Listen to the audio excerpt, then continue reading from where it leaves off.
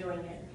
And I squeeze it, because I'm so happy that she has it, that I can just squeeze it. But what she has done 4 different times and is very happy to do is she has been able to donate her hair.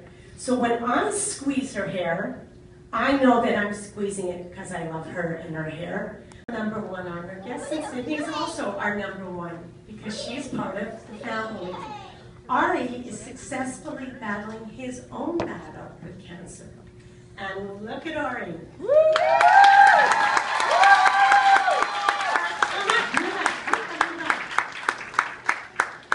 We have been with Ari as a Grey Academy family, supporting him, his classmates, correct?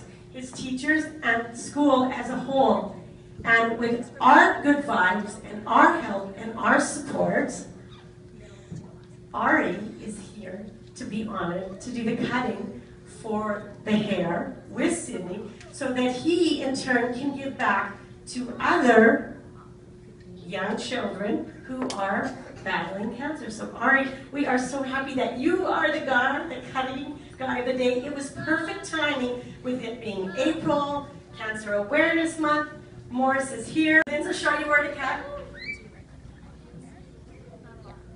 Cut right on the black. How's it going? Is it going? It's going well. It's going? Yep.